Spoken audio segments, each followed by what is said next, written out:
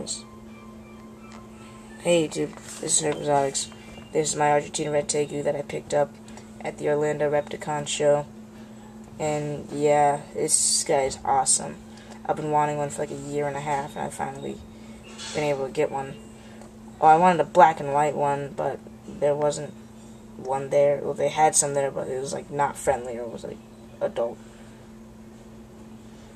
Yeah, and then the guy that got him from Bay Area Reptiles, he had a black and white one, but it was sold a week before the show, and all he had was a pair of red ones. So I picked up one of the red ones. He was the smaller of the two, but he's a brighter red. He's like a peachy, reddish orange color. He's really, really cool.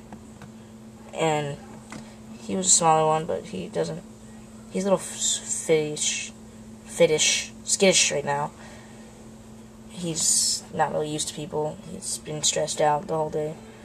So after this video, I'm just going to leave him alone. His name is Archie, because I went to another table, and it's like almost impossible to sex him, but they said on an educated guess it's probably a boy. So I just named him Archie. When I got him, I was like, okay, what size rodent is he feeding on, like frozen thawed? And they said he's eating ground turkey, peaches, hoppers, live hoppers, and live pinkies. So I'll try to get him off hoppers and pinkies. Well, get him off frozen thawed hoppers and get him on frozen thawed hoppers and pinkies. Can't speak, I'm tired. Yeah, and he's about a foot and 4 inches probably. He's really smart. Whenever I opened his cage, he would walk over. It's pretty nice for a baby that's been handed around all day. So yeah, I'll be trying to tame him down on being skittish. But he's like the perfect tegu.